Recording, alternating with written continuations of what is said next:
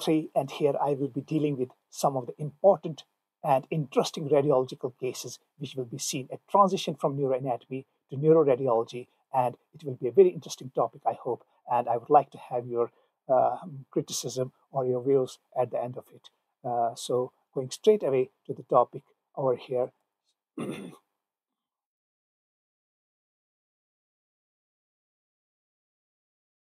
Interesting patterns in the parenchyma neuroradiological cases. I would just like to mention 2 to 3 things over here. First of all, I thank my radiological team, the radiography team, the radiological units concerned with the preparation of this presentation, number 1. And number 2, these are all copyright images, and I hope that you will take proper care about those. These are cases which we have seen in our lifetime, and I will be presenting them to you so that you have a bit of a view how interesting neuroradiology is. So first of all, just going to the case 1. Aquastic neuroma. So over here, you can see that there is a lesion, and we are well aware of an anatomical entity, CPA, cerebellopontine angle. And in relation to the cerebellopontine angle, unfortunately, sometimes we have certain masses, solid and nodular, which arise, and they are given the name as aquastic neuroma. Basically, aquastic neuromas are also given the name as schwannomas, especially vestibular schwannomas. Why vestibular? Because they lie in relation with the 8th cranial nerve, the vestibulocochlear nerve, especially the superior division. So vestibular schwannoma, aquastic neuroma, they are one and the same thing, and seen in relation to CPA and presenting radiologically as solid nodular masses. But sometimes they can have an issue of degeneration or hemorrhage occurring within these masses. Now, usually they are solitary, but sometimes in relation to certain important conditions like neurofibromatosis type 2, we have got the bilateral aquastic schwannomas, a classic of NF2. So that's very important. Usually schwannomas happen to be benign, and you can see our lesion over here. This is the aquastic neuroma or the vestibular schwannoma. And what is important, they usually tend to be benign. They are not malignant usually. And another important thing is that they just present with hearing loss and tinnitus. So ENT surgeons and ENT physicians just get these cases. And in addition to that, pathologists, they recognize Antony A and Antony B patterns in aquastic neuroma. So this is one lesion, aquastic neuroma, not that rare, and we get a lot many cases in the subcontinent with aquastic neuroma. So remember this picture, a very important case, aquastic neuroma. Now, second thing is that we have got, you can see over here, this is a transition from neuroradiology, neuroanatomy, towards something which is pathological or which is something, physiological. So basically, once a person ages, we get cortical atrophy, and the sulci and the gyri of the brain begin to shrink. So you can see over here a simple radiological picture representing the atrophy of the sulci and the gyri. Very important. Now, this is common. You see that there are certain cases of dementia, Alzheimer's dementia in old age. But we have got variants of Alzheimer's dementia like the presenile dementia, presenile cortical dementia.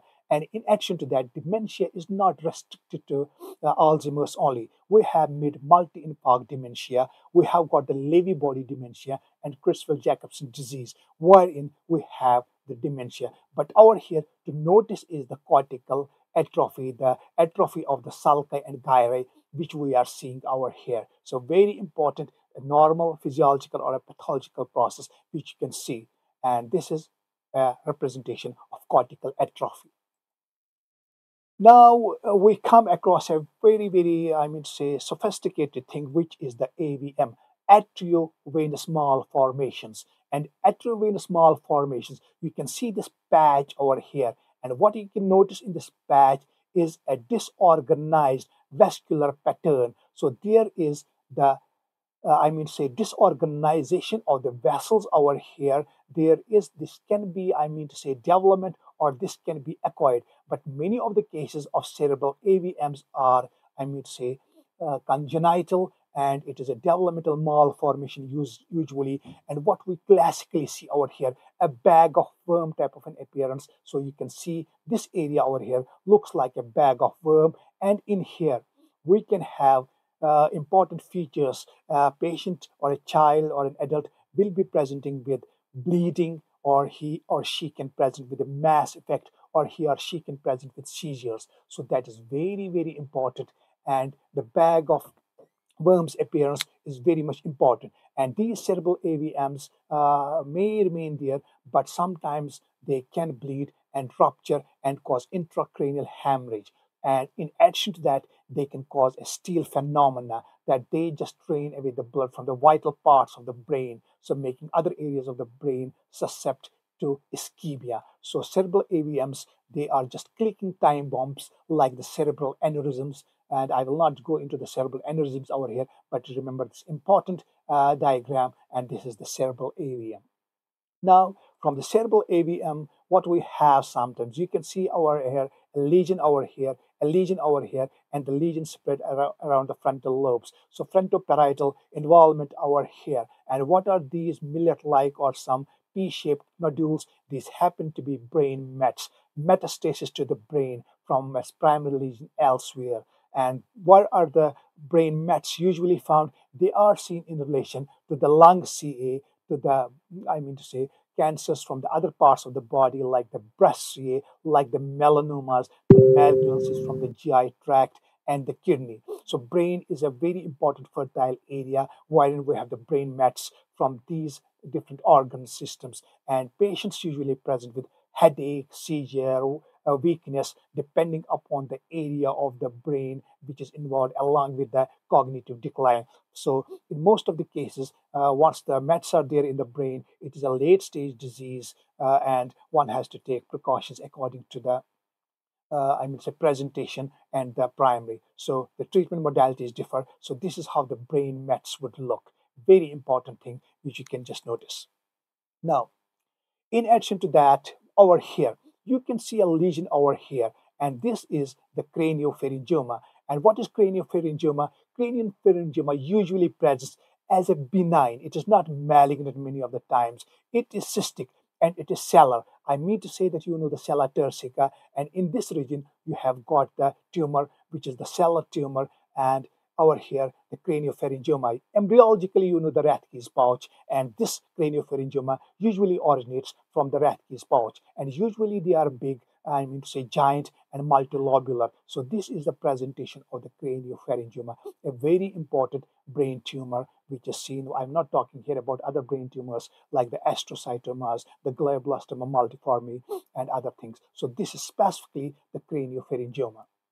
Now, over here you see this is the calvaria, the skull cap, and over here a very interesting case. And you will see this is not the, I'm not talking about the brain mets. This is the calvarial metastasis. So over here the calvarial metastasis, they can be local, and they can be sometimes they can be from different parts as well. But over here you notice that this is the area of the calvarial metastasis. Not that common, and that's why I have put it over here. So this is the outer diploic space, the inner diploic space, and you have this calvaria, and you can see a well marked lesion over here, projection in the between the diploid, and this is the calvarial metastasis.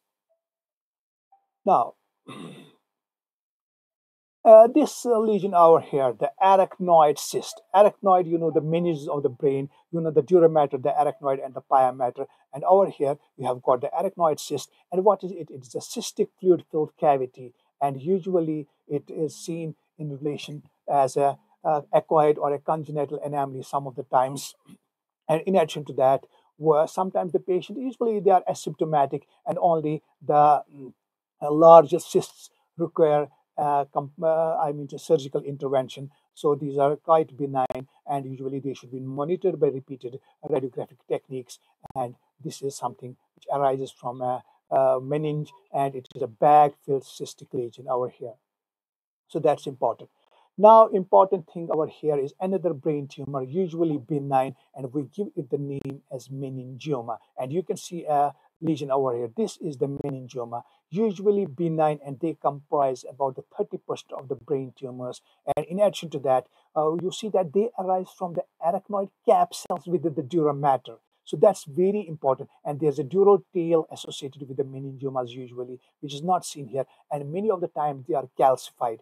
They are primarily benign, but they can undergo a malignant transformation. And around the tumor, usually you see peritumoral edema. So meningiomas happen to be benign, and they can be present at any location of the brain. In the frontal lobe over here, you see it in the parietal lobe, and they can be present occipital. But the management depends upon the location. In case they are related in relation to the vital areas, then we have to excise them. In case they are not, seen in relation to vital areas, we can manage them conservatively, monitor them, and there are so many latest techniques, gamma knife and all those things, with which they are, removed, and we can just monitor their progress of the therapies timely. So meningioma over here.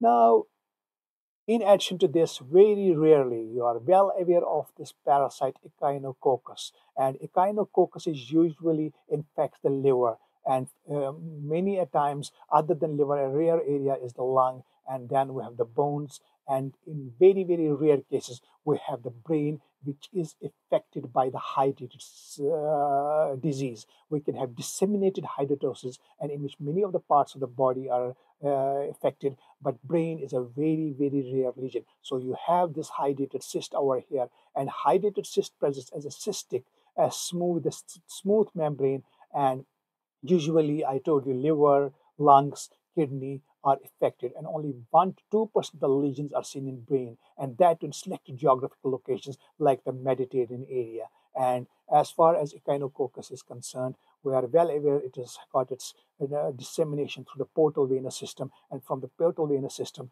it can just affect other parts, and brain is very rarely affected. And patients can present with headaches, seizures, a mass effect in case the and usually the treatment depends upon many factors, the susceptibility to rupture, because in case the hydrated cyst ruptures in any location, it can cause a massive anaphylaxis, and the modality treatments differ depending upon the size, the location, and the complicating factors. So this is hydrated cyst of the brain, and these were some of the important, interesting cases which were there, and I hope to come up with some more important cases, more interesting cases, so that my faculty, my students, myself, I get educated by these things, and I hope to continue these things, and I wish you best of luck for your academic adventures. Thanks a lot, and have a happy belated New Year.